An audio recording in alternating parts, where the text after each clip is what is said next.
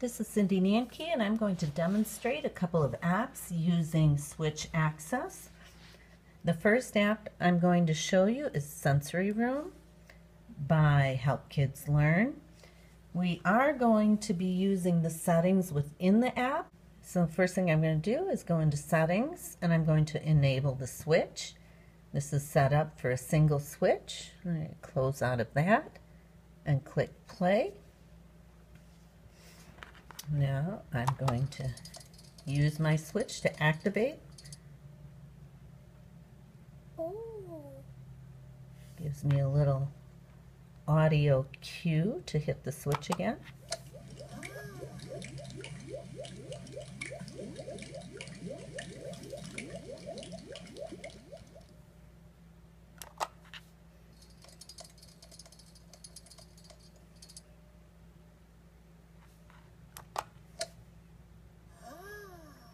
So a nice single switch cause and effect app. The next app I'm going to show you is Sentence Key by Computer-Aid.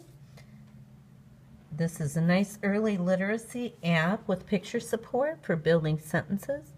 We're going to go into the settings and we're going to use the switch and scanning options that are built in to the app. So here I am in the auto scan. I'm going to set it for auto scan, and I can adjust the scan intervals. I think we'll go up to 2 seconds. I'm going to connect one external switch to be used with the auto scan. I've already connected my switch via Bluetooth, so we can go ahead and click continue. We'll be done with the settings, and now I'm going to tap my single switch to initiate the scanning. And as it scans through, this is set up so I cannot make errors. You'll see as I click, it will not let me choose incorrect sentence structure. So we'll go back to he is eating. See, and it wouldn't let me choose juice. Crackers. But I could choose crackers.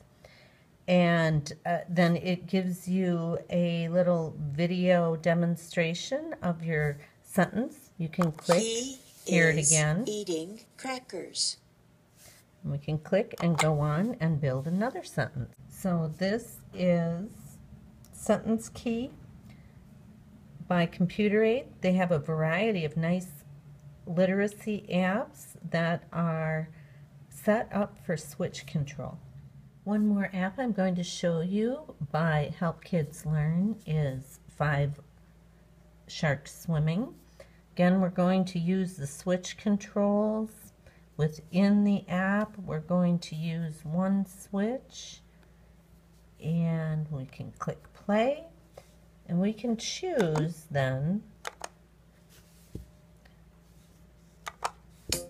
from a song and activities. I like that they have the text on the bottom. The songs are very motivating for the kids.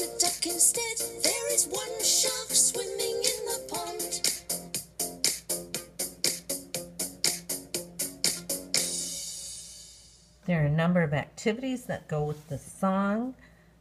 The activities, being counting activities, encourage multiple switch hits, especially when you're trying to build a switch user's skill. So we'll take a look at one of the activities. We'll be using our switch.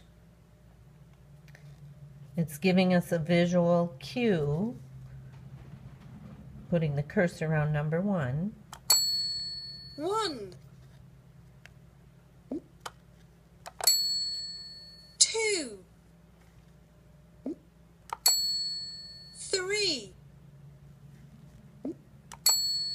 4, 5. 5 sharks.